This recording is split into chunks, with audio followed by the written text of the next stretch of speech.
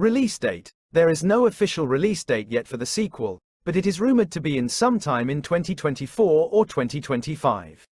Story. The plot of the sequel is also under wraps, but it is expected to pick up from the events of Venom: Let There Be Carnage, which saw Eddie Brock and Venom team up to defeat Carnage.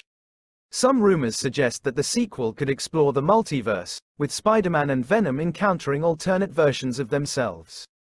Cast.